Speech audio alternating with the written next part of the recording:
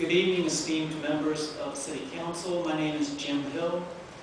I serve the City in the Department of Community Development, and I serve as the Secretary to the Commission of Architectural Review. My main role here this evening is to set out some of the timeline and describe the process and various actions taken, and answer any questions you have about the process before the members of the Commission will speak to you about their decision. The Oakwood Heights development proposed 33 units on parcels zoned R53 for multifamily. The Chimborazo Park Old Historic District is characterized by single-family houses. The Commission of Architectural Review, from the beginning of their review of this proposal, recognized and acknowledged the underlying zoning and took great care to, in their review, to consider matters that were authorized by the City Code for their review without running afoul of the underlying by right zoning. The Commission, from the standards for new construction in the City Code, the Commission of Architectural Review shall approve new construction which it deems to be compatible with the design, scale, materials, color, height, setback, and other pertinent features of the old historic district in which it is located. This was, I believe, the third iteration of the project on this site, and the current design was first submitted to staff in July of 2008. Staff conducted a review applying the guidelines in the Old Historic District Handbook and Design Review Guidelines that are adopted by the Commission, and in its staff report to the Commission recommended approval. At the CAR meeting of August 26, 2008, the Commission voted to defer the application. They had identified a number of issues that were of concern to them, and they deferred the vote and asked the applicant to revise the plans to address those issues that they had identified and to come back to a subsequent meeting for another review. In October, end of October 2008, staff received a revised application, conducted a review under the guidelines, and in our staff report recommended approval. At the November 25th, 2008 Commission meeting, after lengthy deliberation and a number of other opportunities for discussion with both the community and the applicant, the Commission voted to deny the application, finding that the massing of the proposed construction was incompatible with that of the existing Chimborazo Park Old Historic District. Basis from the guidelines for their decision are Secretary of Interior Standards for Rehabilitation Standard 9. For new additions or new construction shall be compatible with the massing, size, scale, and architectural features to protect the historic integrity of the property and its environment. And I'm here to answer any questions you might have about the process. The questions, Mr. Hill? Yes, sir. Mr. Drew? Just with what you read, do I understand it correctly that in July of 08 and October of 08, though you may have asked for additional revising, it looks like you're saying that you approved, the Commission approved the project twice? The Commission did not vote to approve the project. Staff prepares a recommendation in the form of a staff report after its review. Staff does an objective objective review using the guidelines. I'm sorry, I need to make that distinction. Yes. Staff recommended. Staff recommendation. Right. And then the Commission, again, in their objective application to guidelines, did not concur with the staff recommendation. Thank you. There are other questions? Madam President, I don't want to do that. Mr. For Sanders? some reason, now please ask for a question. Yes, you may. Can you give me an idea, how long after the most recent site plan was submitted did the issue of massing, how long after the most recent site plan was presented, was the issue of incompatible massing brought up? Do you mean, well, it was not, it did not occur in the staff report because the staff did not note that as an incompatibility. But at the November 25th meeting, certainly it came up as part of the discussion. And the most recent site plan was presented on October 31st? Yes, what happens is there's a deadline prior to the meeting to give staff the opportunity to review the application, prepare the materials, and do public notice, that sort of thing.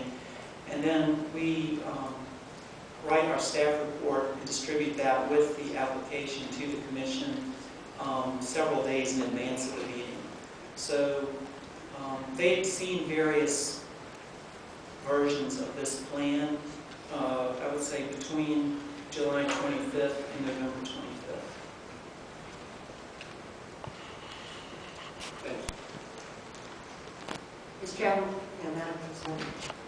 Mr. Hill, you were saying that the staff did not approve it at first, and then they turned around and they did approve it. What kind of compromise did you all come up with? Because it seems like tonight, it's kind of like, it's still not, the issues are still not solved as of tonight.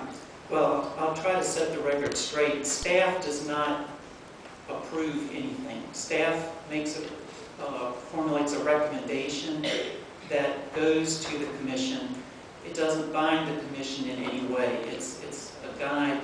Staff's review and report serves as a guide for their discussion or springboard for their discussion. Any number of times in the course of the year, the commission will set aside staff's recommendation and vote, take a different action. So it's not so much, and also because, I would like to add that because staff does not advocate or oppose projects, but only makes this objective application of the standards, when the commission makes a decision, when they take their vote as staff to the commission, and staff supports the decision of the commission. Any more questions? I have one question. In August, when this project was brought before you, the commission deferred the application. You agree that 8 conditions needed to be met by the applicant. Is that correct?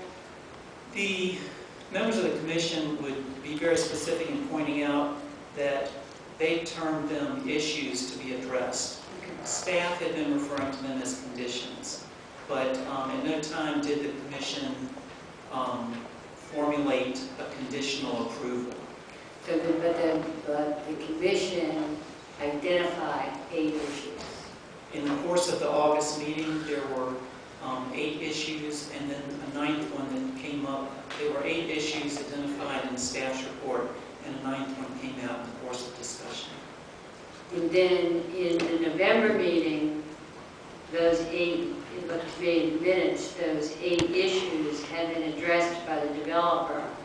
And then a 9th issue or 10th issue, the massing, at the November meeting was brought up. Is that correct? It definitely, the massing was part of the part of the November discussion. the November meeting. But not part of the August discussion.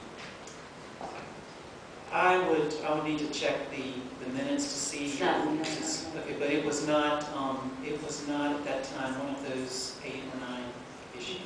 Thank you. Any other questions? Mr. Tower? Thank you, Madam President.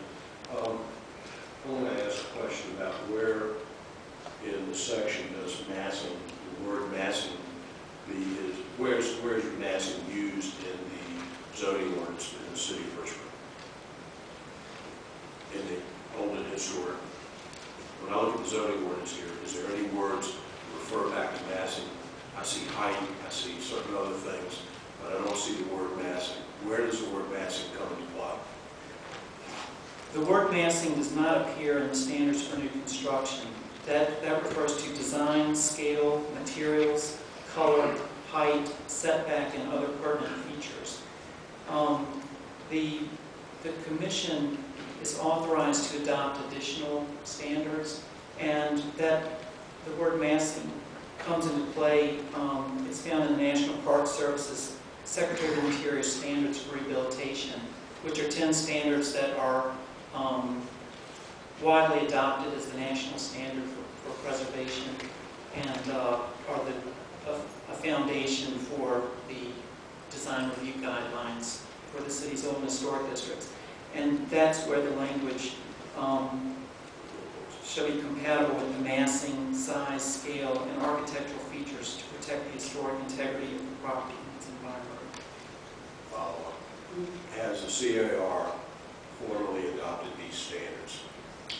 Yes, they occur in the City Old Historic District Handbook and Design Review Guidelines.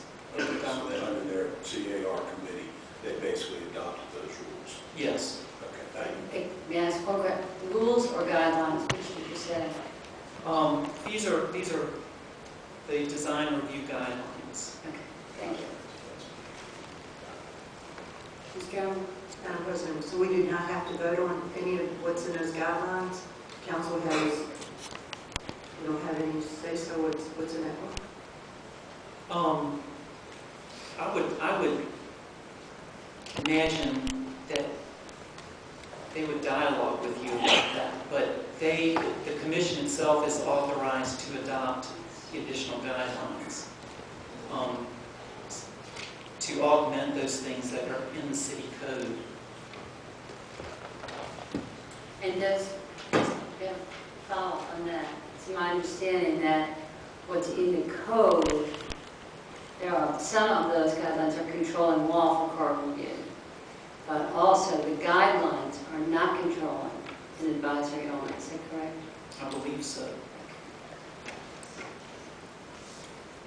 Are there any questions? Okay, thank you. Probably at this time it would be appropriate to have rent a car, members of car. And I would say that, you know, the car vote was 4-2, correct? That's correct. Okay. Also wanted your forgiveness on the opportunity to state that in addition to word massing appearing in the Secretary's standards, it also appears in the guidelines for new construction. There's a section that addresses massing. So massing is in the guidelines and also in the national guidelines that were adopted by CAR, correct? Yes, and all present in the handbook. Okay.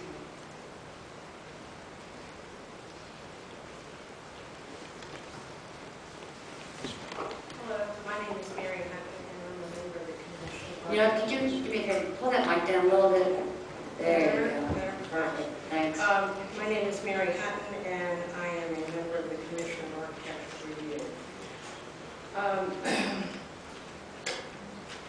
Jim has done an excellent job on going over the Commission's perimeters that we have to operate under the laws.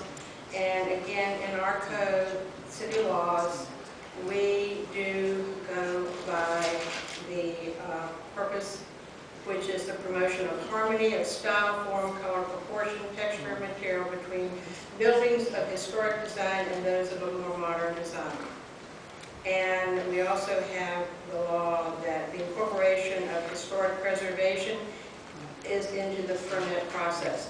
Hence, we have the certificate of appropriateness that we vote on as we talk.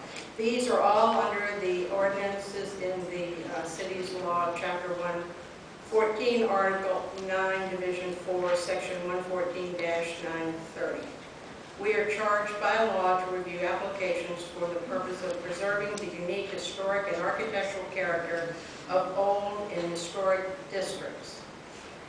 And these historic districts created to provide a means by which City Council may recognize and protect historic, architectural, cultural, artistic heritage of this city.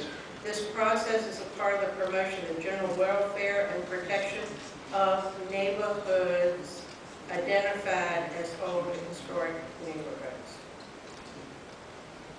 We have gone by the law. We've spent time with the applicant.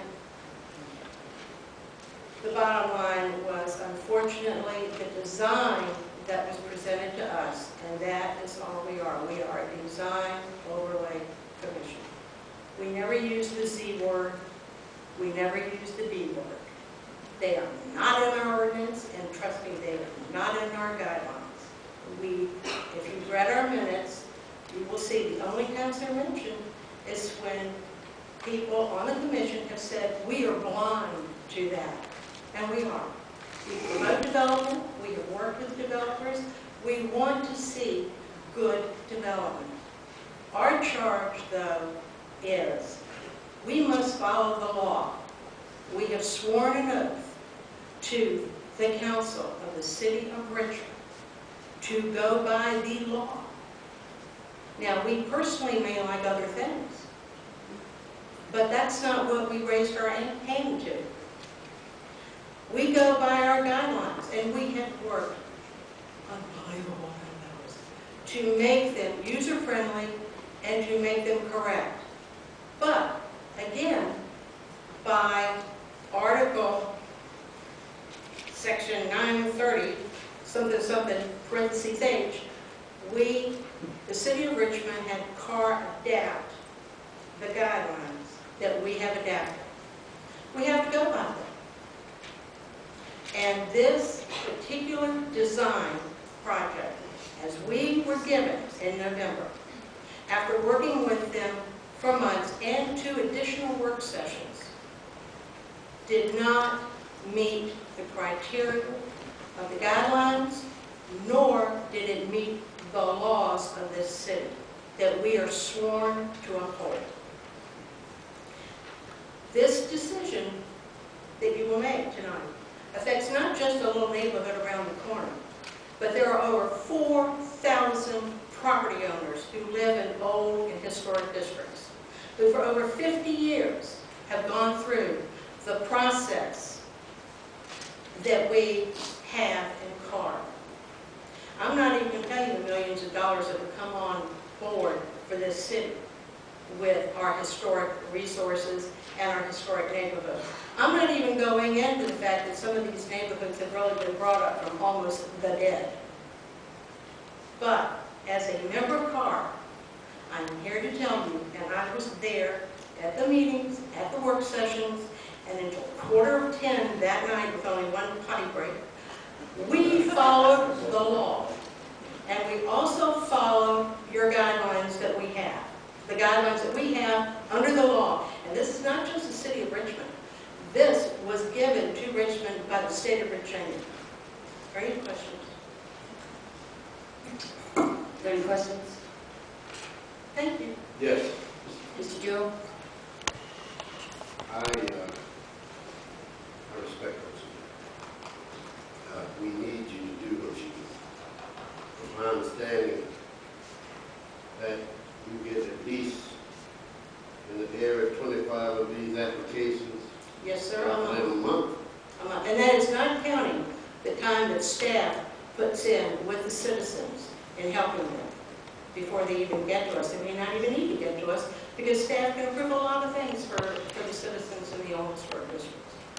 What's amazing is what moves me to even speak, as I said, I wasn't going to speak on this paper tonight, is when we talk about massive and CAR approves 4-story buildings and provided historic tax credit. When we talk about massive, this is in St. John's Old Historic District. That's massive. That's massive.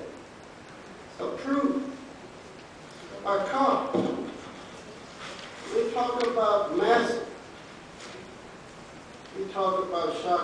19th Street.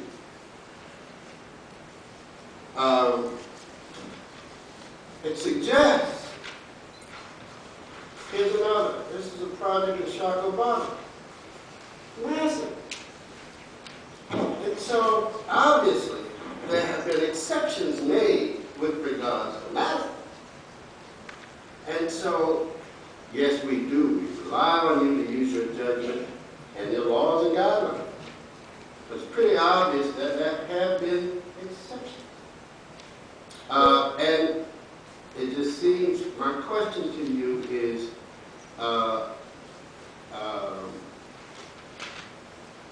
given that everything else is sort of worked out, is massing the only outstanding issue with this project? In all due respect, Mr. York, Yes, ma'am. I'm not 100% sure every picture she showed me was even in an old historic neighborhood to begin with. And number two, massing is important in any neighborhood if it does not fit within the particulars of that unique old and historic neighborhood. I'm not saying every decision that Carr has ever made was 100% right, but I am saying this one is. Other questions? Go ahead, Mr. Gilbert. Thank you, Madam President. This issue of massing, when it is, I'm getting emails and so forth saying that by the definition of this many units, that it couldn't possibly be compatible. What's the criteria for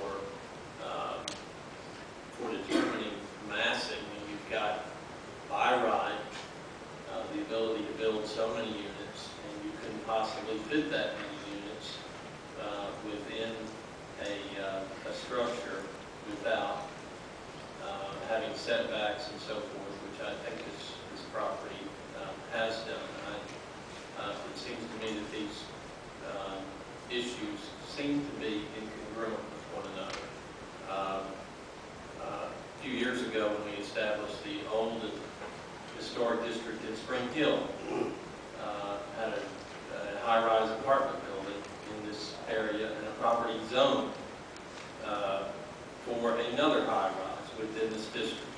The developer came down here. I didn't feel like it was necessary to do this, but he had asked that the district be denied because he felt like this was going to prohibit him from building another building there.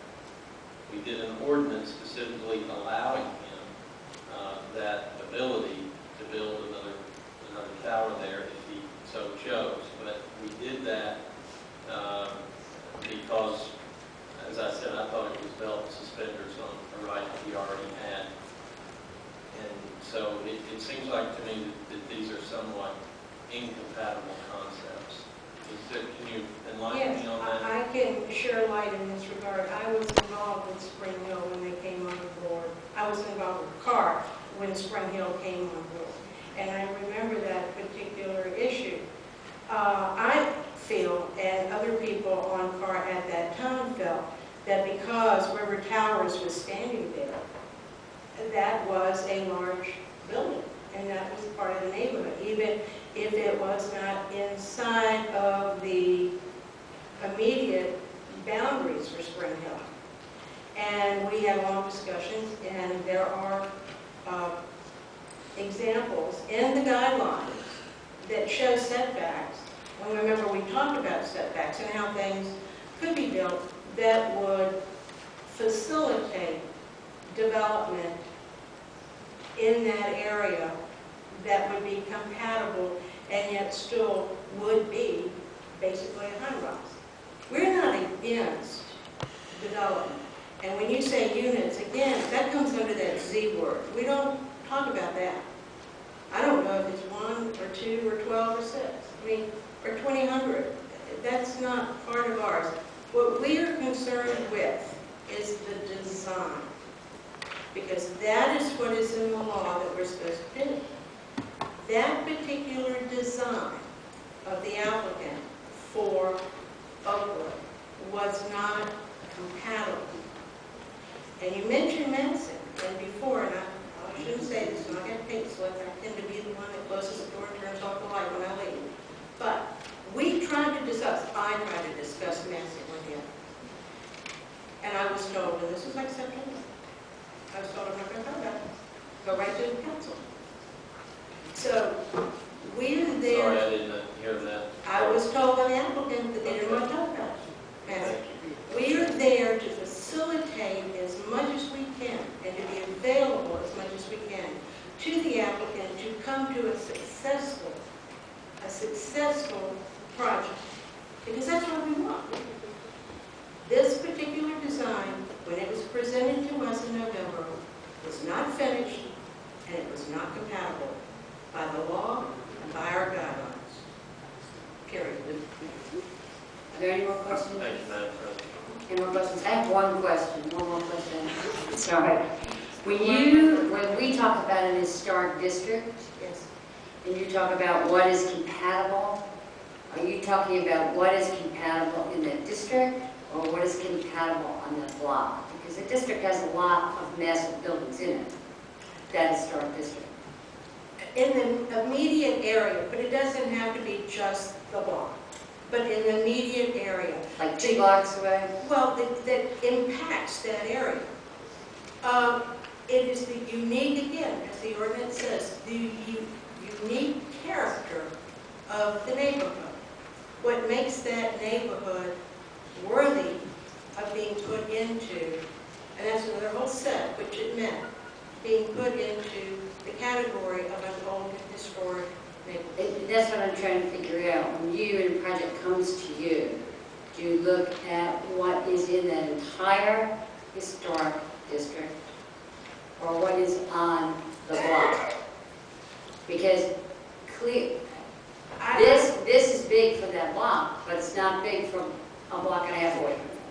I would have to say I look at what is around that area. I will not go necessarily to the far end of a neighborhood to say, oh yes, over here, blah, blah, blah. But what makes that area its character? So then those 2 blocks would be what you consider that neighborhood. Right. But it, yeah. Thanks. Any other questions? Thanks for all you do, too. We really appreciate your work. We do. And you are for all set. We're going to give you, Yes. we're not going to give you but so much time. How much time do you need? Less than 2 minutes. Okay, you got it. Good evening. My name is Mimi Sadler. I serve as Vice Chair of the Commission. I'm a historical architect who works with property owners who seek to comply with the Secretary of the Interior's standards, the basis for our guidelines. Here we see an aerial photograph of the block in question where the Oakwood Heights project is planned. As you can see, the existing buildings are small-scale, 2-story masses whose most important features are their cornices and their 1-story porches. Like much of Richmond, the block is penetrated by a public alley, which is part of what we consider when we look at the impacts of the project. Members of City Council, the proposed new construction is not compatible with the character of the Chimborazo Park Old and Historic District.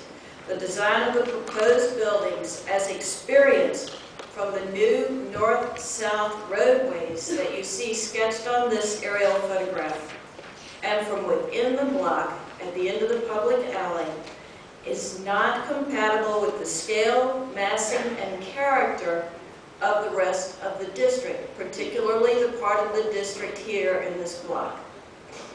Here we see one of those elevations that faces into the block that you would see from the alley and from those 2 new roadways that enter from Marshall and Broad. You're seeing here the north end of the project as it faces the alley. You see the Marshall Street side on the left. We do not question the design of the blocks as they front Marshall or East Broad. The applicant has worked very carefully, and we believe she's developed a compatible design for those two fronts. But the interior of the block is too massive and has a character we believe is not compatible with this district of small individual houses with one-story front porches. We do not question the applicant's proposed use of the property or the density of the design. Along with most commission members, I attended the work sessions. The owner came a long way. She revised the project design in response to our suggestions. And as a result, portions of this project are compatible and other portions still are not. We ask that you uphold the commission's denial so that we can continue working with the applicant to develop a project that will be compatible with its historic neighborhood. Thank you very much. Thank you very much. Any questions? Questions? Thanks.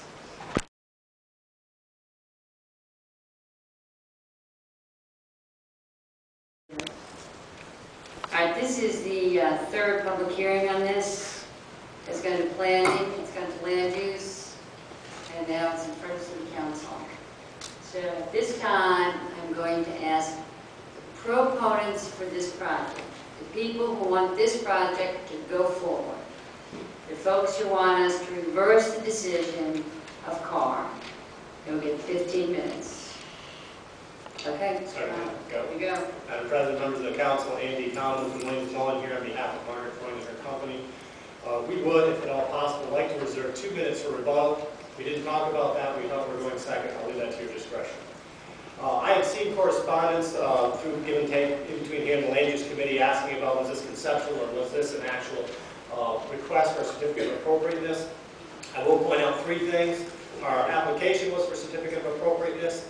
The minutes, if you look at them, the denial was denial of a certificate of appropriateness, and the letter from the staff says your certificate of appropriateness is denied. This was not a conceptual review. I think this is properly before the City Council. I'm going to waste any more time on that issue unless you want me to talk about it, or if it's presented by the opposition, I'll be happy to talk about it. We have every right to be here in front of City Council per the appeal by City Code. Since 2007, we've been working with Carr. We've had a lot of discussion about what happened in August and October of 2008. We've been working since 2007. We've been working with the city since 2005 to help design a project, and we finally brought it before Carr in November of 2007.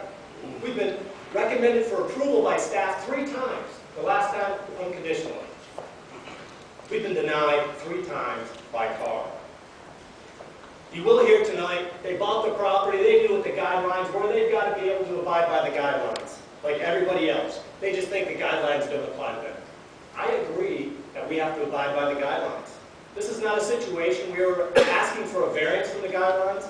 We have the right to build on this lot 33 units per the R53 zoning code, and we meet the guidelines, and we meet the code.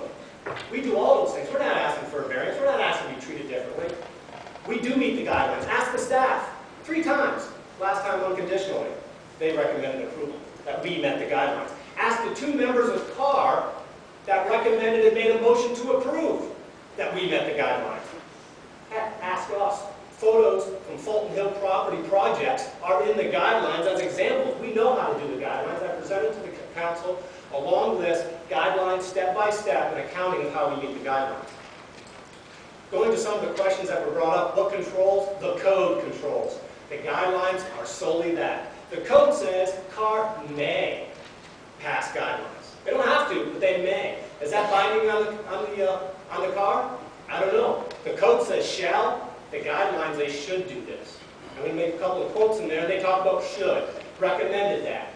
When we're talking about the code that you're bound by, you're not bound by the guidelines in my opinion, you're bound by the code. Is it compatible to the district? Not to the neighborhood, not to a 2-block district, to the district itself. Carr, with all due respect, even with the best intentions, just might. And it is possible, just might get it wrong. Just maybe. Just maybe. I'll actually present to you the adjacent home. I've shown this picture to just about everybody. I call it the blue house next door. That's the massing we're incompatible with. A long blue wall with no windows. The code requires that there be an error by Carr. We believe that there was an error. We went ahead and appealed in my letter of appeal. We said that there was an error. I'll give you 2 examples. Talked about size, mass, and scale. When asked at Land Use Committee just even this evening, they said they needed on Broad and Marshall Streets. During the process we went through CAR, they said pull it back from the rear. We want the buildings to be able to have sustainable development. We want the road and the parking moved back from the rear of the site along the bluff. We want the building moved away from the streets and the lower height along Broad and Marshall. Well, guess what? When you got 33 units, on-site parking and open space, there's only one place left. The center of the site where the alley is, which was denied to be closed, so we have to keep that open as well, and we have to work around that. And we had to keep the house. We've worked around all of those things to be able to provide an allowance for the guidelines as recommended. The guidelines also talk about what is massing. That was one of the questions tonight. Does it mention the guidelines? Sure it does. It says, typical massing patterns throughout the city historic districts are simple and block-like. Therefore, new structures should avoid the use of staggered setbacks, towers, or elaborate balconies. That's what massing is according to the guidelines. Thank you very much. I think that pretty much says it all. That as long as we can avoid those things, then we're meeting the should of the guidelines. The guidelines also talk about human scale along the street. Not about the alley, not about the private streets, but the street. Human scale. So we have 2 stories along Broad and Marshall with a step back at 3. And when the property finally dips down to a 50-foot cliff, then we add a basement level for 4 stories. Let's bring this to the second example. Let me read you a quote from the minutes, and it was actually mentioned a little bit tonight too. The quote from the minutes said, Ms. White stated that 4-story buildings are twice the height of 2-story buildings in the neighborhood, and that would be huge. The neighborhood is not the question. The Chimborazo Park District is the question. By the neighbor's own memo from their attorney, Mr. Thorson, he said the average height is 36.2 feet in this block. 36.2 feet. That's great, because you know what? We're limited by code to 35 feet in height. We got to be below the average of 36.2 anyway, by the very definition of the height district with which we will comply. So it's not a question of too tall, it's not a question of too big, it's a question, and our point of view is that to boil it down to its basic element, it's a question of the actual density. Within the Chimborazo Park District, over 50% of the homes,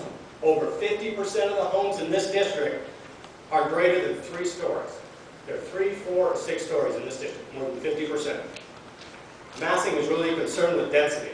And how can we fit in that density when we squeeze everything to the center? We're trying to avoid a cookie-cutter approach. We're trying to be good stewards for both the environment and the neighborhood. We have to be contemporary. I know a number of you have looked at that and said, it's not what I would approve, but the guidelines say contemporary. We work with the staff. By right, we can build 33 units. We're meeting the law of the code. That's what the CAR has to do, and that's what we're doing. The guidelines are a suggestion, and the guidelines cannot supersede the code requirements. We have the right to build 33 units. We have the right to build up to 35 feet in height. CAR should have approved it as recommended by staff unconditionally to allow the proposed development. To do otherwise was an error, and that's what we're asking you to overturn, is that error from CAR. Now I'd like to turn it over to Margaret Cronin, who would like to speak a little bit, and we have some other supporters that would like to speak as well. And we'll be happy to answer any questions as well.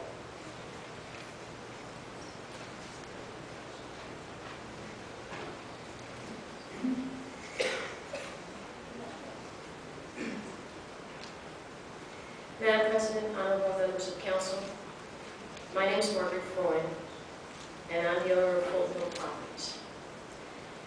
Tonight, I'm asking you to grant relief and approve our Oakwood Heights project. I appreciate the fair and thoughtful review we received by the Council Land Use Committee. Councilwoman Robertson asked Ms. Sadler why did she think the commission would come to such a different conclusion than the recommendation of staff.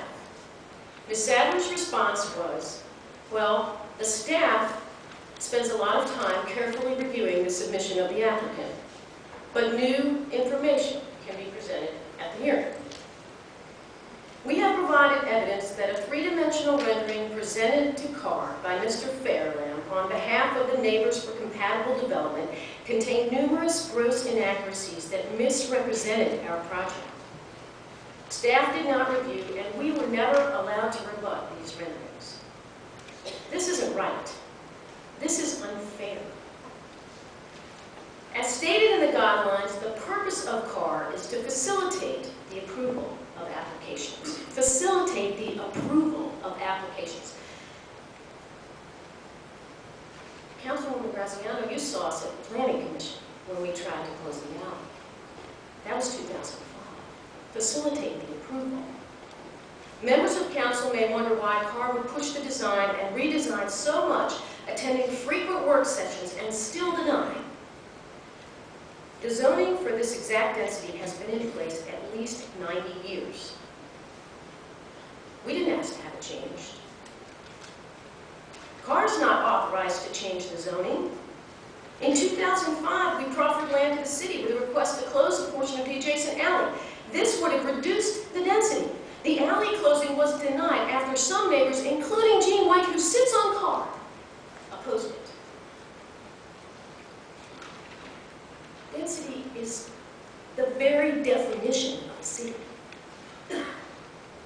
Density is essential to having a city that is vibrant. Federal funding is based on density. $2,200 per person for the current census. This district needs those services. Benefits of density include tax revenue, better schools, support for small business, and mass transit. Cities need density. Appropriate massing will be different for different uses. Those opposed to us talk a lot about two-story houses. In fact, the house across the street at 3627 to 3629 Broad, yes, it's a duplex, is 2 stories on the street, and it's 3 stories in the back, where the land falls away. This is the exact approach we've taken in adding height to the structures on the interior, where our land slopes downhill. It's clear that there will be more mass to a multi-family building than there will be for a single-family building or a duplex. Think about a school that's right next to houses. The mass is bigger. It's a different use. This denial is an attempt to strip away the property rights, my property rights, that allow this density. Plain and simple. Carr's denial is not just in error, it's just plain wrong. As staff has written, the primary elevations are those on Marshall and Broad Streets. Even Ms. Sadler admitted at the Council Land Use Committee and today that we have met the guidelines on Marshall and Broad Street.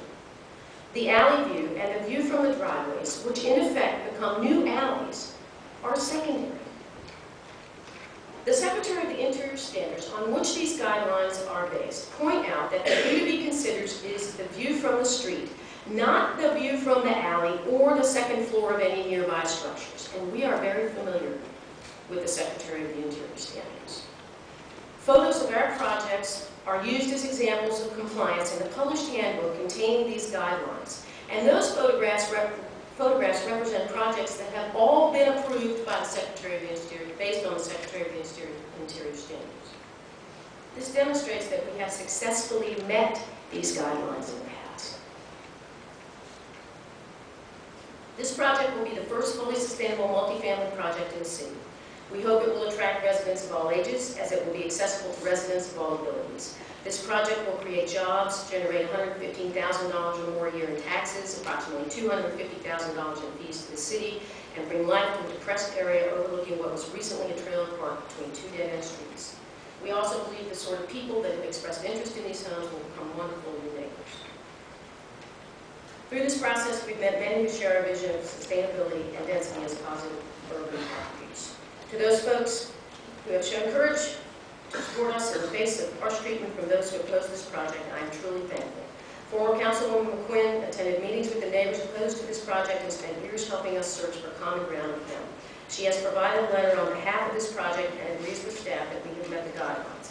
I am most grateful to Delegate McQuinn for her support and her integrity. She demanded from us a willingness to address all reasonable requests from Carr and the neighbors that opposed us, and has now stood up to these neighbors as they failed to respond in good faith.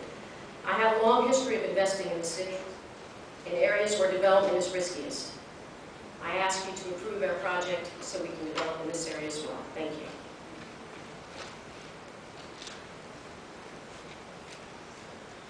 Hello, my name is Rebecca Aaron Sidner. I'm a resident of Church Hill, I live in the 2500 block of 25th and Broad. I'm also a green building consultant within a firm that does lead consulting for right now about 150 projects in Virginia, DC, and Maryland. I'm here today as a private citizen. I'm not involved in the project at all. But I firmly believe that this is the kind of project that this city needs. Historic preservation is and has been very important to me. My husband and I lived in and renovated 2 houses on Broad Street in Churchill before moving further up the hill and buying a commercial building and renovating that to historic standards, which Mimi Sadler helped us with. Preservation is important, and we do need to do it, but it needs to be compatible. This project does not detract from the historic neighborhood. Density supports neighborhood businesses. We have a lot of successful businesses in Churchill. The more density we have, the better. Density promotes walkability, which if you live in Churchill, it's a pretty nice place to walk around. Promotes safety with more eyes on the street. Promotes community interaction. And density is relative. Scale and form are crucial, and I believe that this development addresses that. This development is what the master plan is looking for. It's sympathetic to its neighbors, and I think one thing to point out is that compatible is a word that can have many interpretations. Compatible should not mean identical. It should mean sympathetic, and I believe this project is.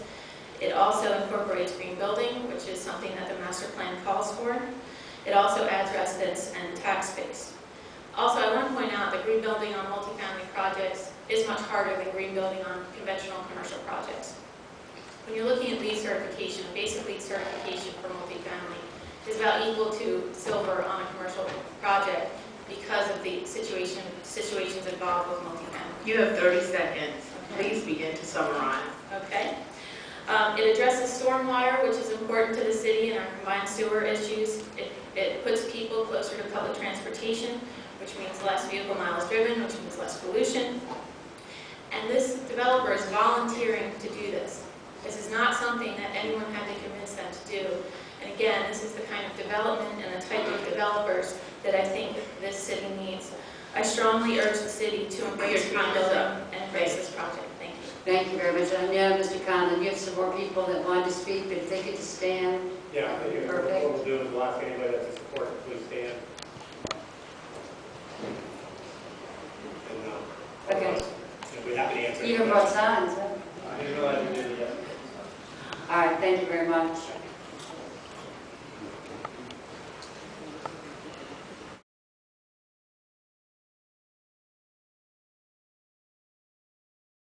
We're going to give 15 minutes to those who want to confirm the decision of CAR and do not want to see this project move forward in its present state. No. And, all right, let's set the clock to go. Madam President Graziano, good afternoon and good evening. My name is James Thorson. I'm counsel for the neighborhoods for neighbors for compatible development. And I want to bring to you the code of the City of Richmond, which sets forth the Commission for Architectural Review. The purpose of the CAR is to preserve the unique and architectural character of each district through the review and application of certificate of appropriateness. Here, the Commission of Architectural Review has been in business for 50 years. Those 50 years preserve the history and character of the unique neighborhoods. In this case, the old Chimborazo district, which became a historic district in 1987. The duties and responsibilities of the Commission of Architectural Review, this is a question that's been raised here, shall have the duty to adopt architectural standards applicable to properties located in old and historic districts, adopt guidelines for the delegation to the Secretary of the Review, and approve applications for certificate of appropriateness. So it's the duty of the CAR to adopt guidelines, and they've done that, and that's pursuant to City Code 114.930.3D 1, 6, and 7. The reason I'm laying this out for you because the city's own code sets the standards for new construction in the historic district. Those standards of CAR in a historic district are to be viewed together with any zoning regulations. So we're not here today talking about their rights to zoning. It's the rights that they have in zoning that must be compatible with the rights of the Commission for Architecture Review and the Code of the City of Richmond. I put together a 5-page memo for each of the commission members to read, and Ms. Squire, particularly this is important to you because this is your district. This is an important decision. The memo I pointed out talks about the compatibility of the project of the block it's going on. That's part of the guidelines. This block is single-family homes. And in my memo, I made a notation on page 5 of 36.2 feet. That was an error, and we'll have other people talk about the appropriate height of those single-family and two-story homes, which are more along the lines of 25 to 28 feet. But in any case, when you look at my memo, it talks about the form, relationship of the new construction in terms of form, scale, and height, width, and massing. Massing is an issue.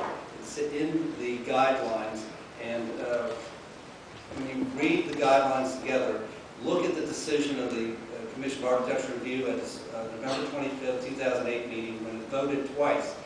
Once on the conceptual approval of the project, which was denied 4-2, and on the certificate of appropriateness, which was denied 4-2. If you look at the developer's application, the last set of applications, October 31st, 2008 letter, the developer is asking for approval of conceptual approval only, not asking for a certificate of appropriateness. But in any case, there is no error, and the commission decision should be approved because there is no error in its ruling that this council should overturn. With that, I urge you to read the memo, and to the extent that the commission council grants any rebuttal time to council for the developer, we would like sufficient rebuttal time to address those issues. Thank you. Thank you. Good evening. Can you hear me? Okay. My name is Chimborazo. I'm a resident of 3647 East Broad Street. I've been there for 51 years. I heard the developer said that we had three-story houses. We don't. The basements in those houses are not even counted in the tax records, and they're not livable. This is my sister. She lives next door. And we are here to support CAR because if you go back to all the maps when we were kids, everything on that block was a two-story residential houses, sidewalks, front yards, and all of the neighborhood amenities that we were looking for. And I think that this type of cluster building would not be conducive to our neighborhood. Thank you for listening. I just want to remind you, you guys have 15 minutes and you've used up 4.5. So talk fast if you don't want to get through. Hi. I'm Bo Fairland. I'm a former resident of the 3600 block of East Broad. I bought my house at 3608.5 East Broad in 1982. Lived on it and lived in the block for over 23 years. I'm a licensed architect in the state of Virginia. I'm here today in support of my neighbors on the block, historic districts of Richmond, the Commission of Architectural Review, and the process created by the ordinance to ensure that new construction in historic districts is compatible. Section 114, 930.7 Standards and Guidelines states in paragraph C, standards for new construction. The Commission of Architectural Review shall review and approve new construction which deems to be compatible with the design scale, materials, colors, height, setback, and other pertinent features of older historic districts in which is located. The Commission may adopt new standards for the review certificate of purposes to supplement these standards. These standards are clearly documented in the Old Historic District Handbook, and as has been noted, very clearly speaks to massing on this page. It's very much part of the design, the guidelines, and also I'd like to mention to you, it says that new structures should have the same number of stories as the majority of structures on the block. On the block. In Ms. Freund's own material, she provides pictures of the houses on the block. Every one of these houses is a two-story structure. That's 100%. That's a pretty super majority. Let's talk about massing. Let me be clear. Massing speaks to the size of the building. Excuse me one second. Just remember, look at the line. I'm trying to make a point. It speaks to the size of the building relative to the footprint. This is my former house at 3608 and a half East Broad. It's a 25-foot tall building, okay? These, when you put them together, are 4-story masses that stretch from Marshall Street to Broad Street. This is a model built with using Ms. Freund's drawings, and they show the relationship. These are 4-story heights right here. And that's what the neighborhood is concerned about. These are not compatible with, and they do not meet standards. It's not compatible with the published standards of the city, and the Commission has found, as clearly stated in its decision to deny this application. What was proposed did not meet the guidelines with respect to the massing scale and is required by the ordinance to be compatible. Thank you. Thank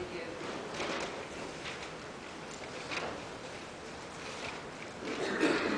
President Graziano, members of City Council, I'm David Herring, I'm the Director of the Alliance to Conserve Old Richmond Neighborhoods.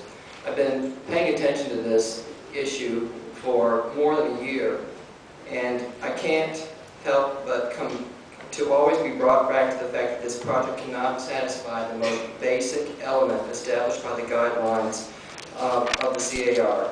The issue of height, width, proportion, and massing is found on page 43 of the guidelines. In this particular matter, I must convey to you my strongest support for the Commission of Architectural Review and the neighbors in the block which will be directly impacted if this project is allowed to proceed.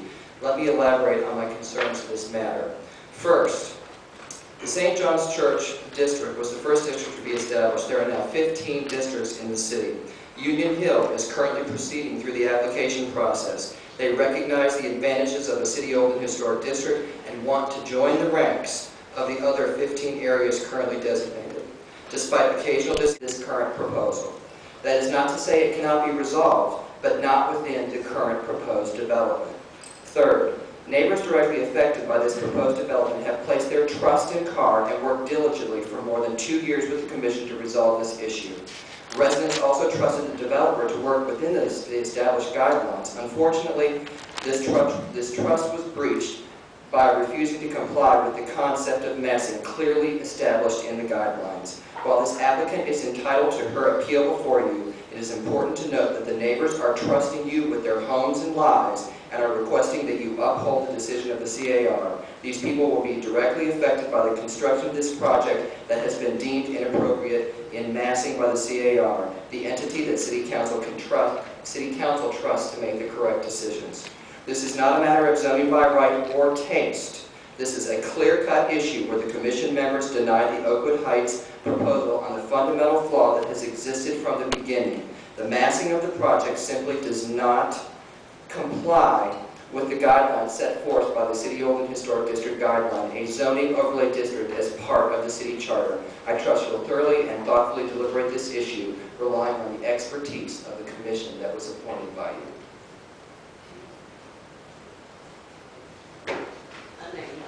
I live in 3600 block East Broad Street. On Friday, I was at home. There was a stack of papers dropped in my lap. They were petitions to the city council. I don't appreciate the council going through those papers because those people live in that area. They live all the way over the other side of town or below Q Street in the projects, going down to Bungalow City. And that's not fair to the people that live in the area. And if you're going to get something on them papers, I'm sorry, but it's not fair to the residents.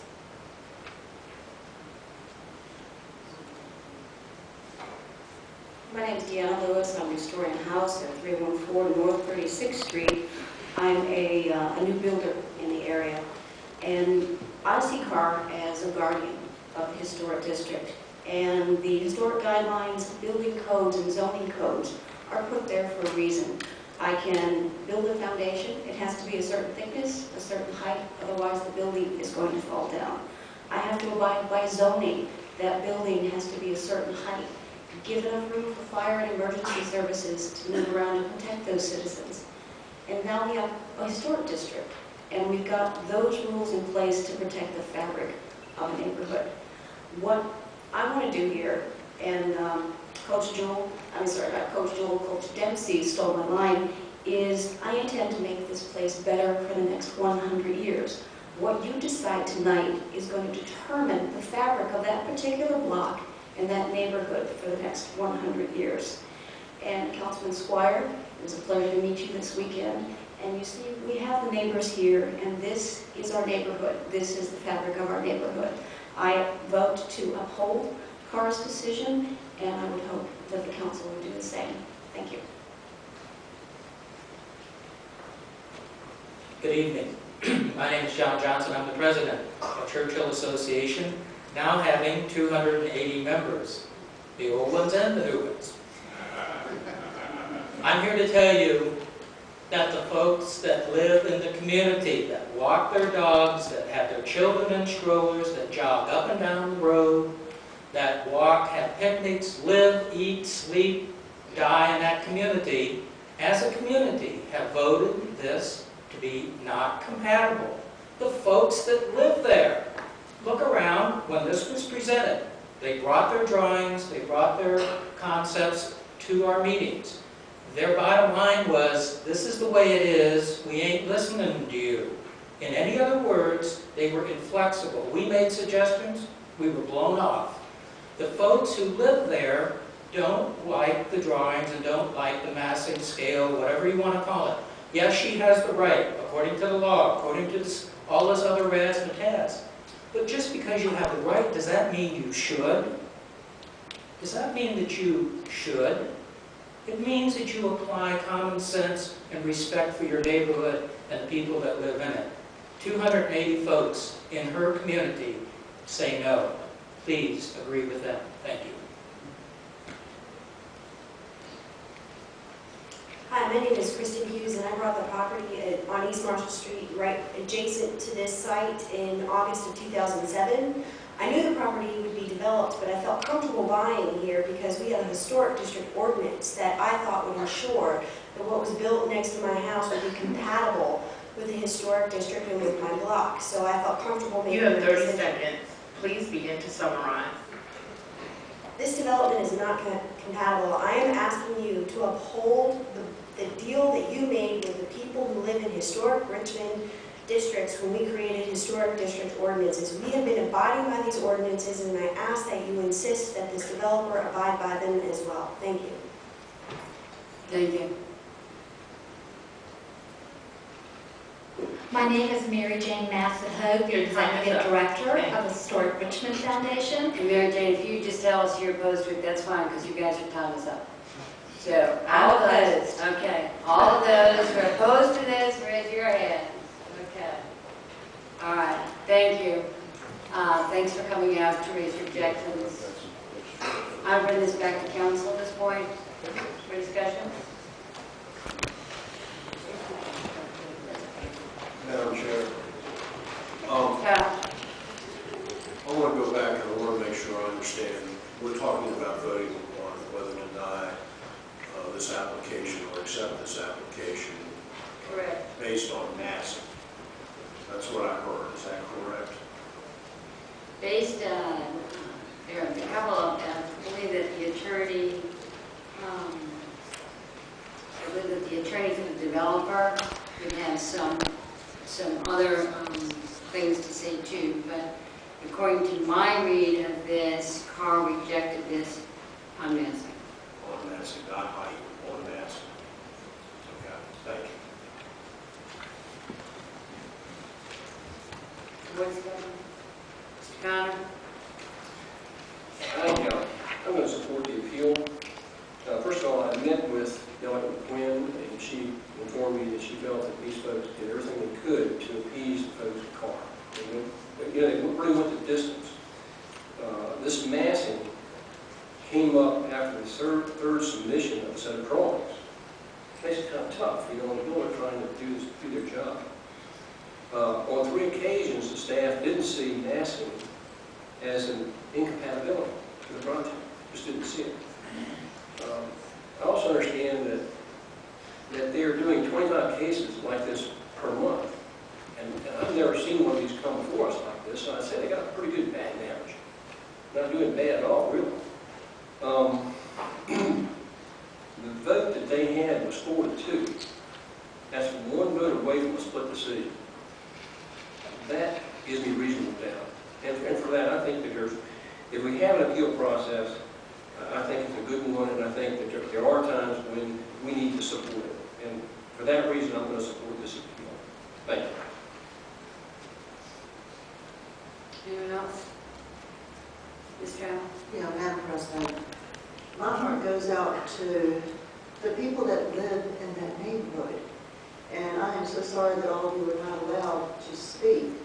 And also on your side, with the developers, it looks like we heard more from you all than we heard from the people that were for it.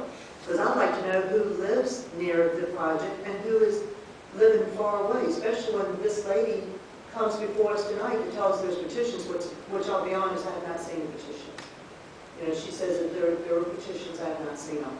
So, I mean, it's kind of like, I wish we could have delayed this for another 2 weeks. I do not think that it would have been a problem to delay it since Betty, she's the council person. She's now, you know, I know that she's met with some people, but maybe if we could have all came together, you all could have came with her and sit down and spoke to her one-on-one if you had to, or just call her. Because I know her lines are open because she and I have communicated 11, 12 o'clock at night. And let her see, you know, if you all could compromise with this, not with just the developers who says, you know, we have the right. Yes, you probably do have the right, but we have to remember the people that live there. They also have rights. So I wish we could delay it. Because right now at this time, since I've heard from most of you, and I apologize, my grandson was in the hospital last week, and I know you all been calling me, and I'm trying to meet with you all. And I just feel like I don't have all the information to really vote on this tonight. That's why I was asking for a delay, and I did not think that 2 weeks would have hurt for you all to come down, you all, for the people that are in support of it to be able to talk to us or to talk to her. And again, as you said, you know, you have the right, but they have rights too, because it is their neighborhood and their community that they have to live in. So thank you. Then, Mr. Jewell? Thank you, Madam President. This is a tough one. There's no question that CAR does an excellent job. The mere fact that you get that many per month, times that many months, and we only see 1, 2, or 3 of these a year, suggests that they're doing the right thing. Typically, when it comes to us, it is hair-splitting close. It's hair-splitting close. I drove that property the other day, and it's the most barren piece of land I've ever seen in my life. That anybody wants to build on it is a tribute to the builder. It is so close to the bluff that you don't build a fence around that baby, you can fall over to full the bottom.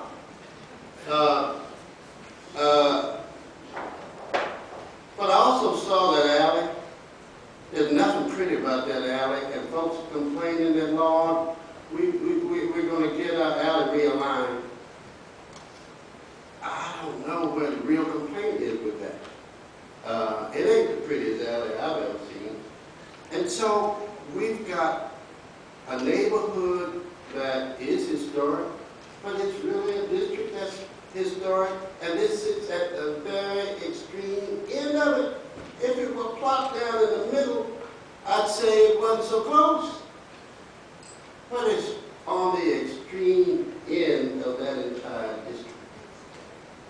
It comports to everything else except this dubious question of massing. Massing. How do you by right get to put that many units in one place and not have mass? That whole idea is incompatible. Unless you put them underground. Well, who wants to live underground?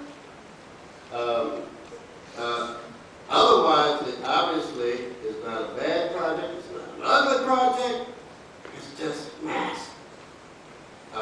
Well, I've shown you the pictures of mass that have been exceptions. And while we do have code distinguished from guidelines, to be slaves to guidelines, when you've got something this close, it seems to me that with all the work that's been going on over the last 3 years with this project, I'm going to side with that very close proposition that this applicant should get approved. The amount of money that's spent in permutation redesign is enormous. And this is somebody else's property. Nobody else chose to develop it back there. It's got a drapery of vines and trees that if it were open, it's a beautiful view shed that nobody talks about. As much as we talk about view shed. Well, it's beautiful at night. It's the prettiest thing in the day. And so, again, this is close, and I'm going to side with it. Thank you, Mr. Jones. Ms. Sparks? President Graziano, I agree with what's been said. This is a difficult decision, but this project has been going on since 2005. And I would like to ask the question, why did massing come up just this past November after they had the work session and then they had worked with CAR? So it seems like, if massing was something up front, then they could have dealt with it in a different light and been able to address that rather than to wait to the last minute. I too have seen the letter from Delegate McQuinn, and she supports this project, so I'm going to have to defer to her. But this is a difficult decision because I know my constituents are hurting, and when one hurt, we all hurt. Please remember that. I was hoping that we could do something different. When I first heard about this, I attended one of these sessions before I was appointed to City Council just to see what was going on. But when we have guidelines versus code and what have you, I'm hoping, Madam President, in the future that we can get together and see if we can't work with the necessary groups so that we can resolve issues like this so it won't come up again in another district. We need to resolve these issues so that our people will feel much better about what's going on in the community. Thank you so much. Thank you, Ms. Sparks. Mr. Hill? Madam President, thank you, Madam President. This is a difficult decision on the merits of it. I think we can all have issues of what we would like to see in our neighborhoods. I think that the CAR did have difficult decisions. However, when you look at the code, which is the law, and that we stood here in this chamber 2 weeks ago, Ms. Squire, on January the 1st, the other 8 of us, we took an oath to uphold the law. And the law clearly states that the Commission of Architectural Review shall approve construction which is deemed compatible with the design, scale, materials, color, height, setback, and other pertinent features. There's no reference to massing in there. There is reference to massing in the guidelines that were adopted. However, it says that these are within the district and not within the block, and it says it's within the block in another location. Again, this is in the code, this is not in the guidelines, and it says that the Commission of Architectural Review may adopt architectural guidelines for any old and historic district to assist the public and the Commission in planning for and reviewing the exterior modifications within such district. The next sentence, such guidelines shall be advisory only and shall not replace the review required by this division. That review being the items that I just cited: design, scale, materials, color, height, setback. And so therefore, the code, just to cut to the chase here, trumps the guidelines. Clearly states the guidelines shall be advisory only and shall not replace the review required by this division. And so based on that, I'm going to have to vote that CAR erred in its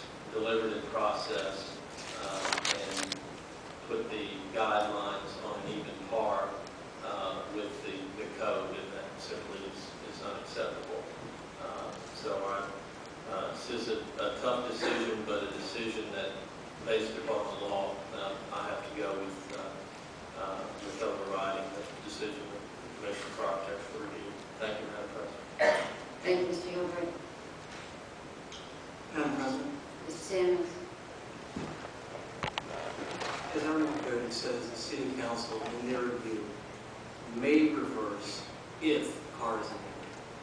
I think the question tonight is, number one, is car in there? Number two, if so, should we reverse their decision? I don't think we can consider the green buildings, the zoning, the density, good versus bad development, or anything else. We're simply asked to consider, did CAR make a mistake in their decision not to issue, or not to support this building? I'm not really swayed by the idea that because the applicant spent a lot of money or had to go back and forth several times with new plans, that the applicant should get a pass on this just because she's been put through the ringer. I'm also not convinced that just because she has the right to build 33 units, she ought to do that. There's no code section that says she has to build to the maximum. She is always entitled to build up to. She doesn't have to build the 33. And while they certainly may build up to 33 units, if they wanted to reach the appropriate massing of their buildings, they could drop in the units to meet that massing. I'm not worried about zoning. They can make 18 little apartments in each one if they want, but they can always drop the number of units in order to meet the appropriate massing. That's neither here nor the other. What the question is tonight is, did CAR make a mistake? I am not 100% convinced that they did. They applied the zoning rules, then they applied the overlay district and historic, where I think if a mistake was made, it was based on shall versus should language. On page 41, someone brought it up earlier, the new structure should have the same number of stories. I read that as mass. How tall the building is, how wide the building is. This is the mass of the building, not how thick the density of it is, not how thick the number of units are, how tall, how wide.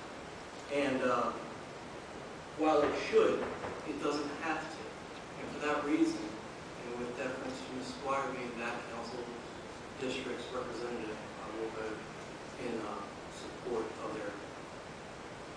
In support of the project or in support of the development. Okay. A reversing. Mr. Tyler, would you have a comment? Thank you, Madam Chair. First of all, I want to start out. I want to thank the CAR and also I want to thank community development for the amount of time and effort they put into this matter. I realize, and I think it was said earlier, I realize you see something like 25, 30 projects sometimes every time you get together, and to have one show up here occasionally, that's quite a batting average. I think Mr. Connor brought that up. I think Mr. Hilbert's rendition of the code versus guidelines is one where I hang my hat, so I'm not going to repeat that again. When I look at it from a massing standpoint, I think CAR was an error on this as a guideline. I think the code trumps it, and that's my personal opinion. So because of that, I'm going to vote to sustain the appeal of the development. Thank you. Thank you, Mr. Jones. I think we've had a good discussion here. I know that this has been a difficult decision for council as well as for CAR. I saw this development first as the developer stated in 2005. I know it has gone through many variations, but I, like Mr. Tyler, feel that Mr. Hilbert probably said it all, and I want to thank CAR for all of their work with this developer, but I'm going to vote to reverse the decision also. Madam Clerk, call the question. Council is voting on item number 17, which is resolution 2009-R7, to reverse the decision of the Commission of Architectural Review. You're voting on that paper. Mr. Connor? Aye. Mr. Samuels? Aye. Mr. Hilbert? Aye. Vice President Robertson? Aye. Mr. Jewell? Aye. Ms. Squire? Aye. Ms. Trammell? Abstain. Mr. Tyler? Aye. Madam President? Aye. I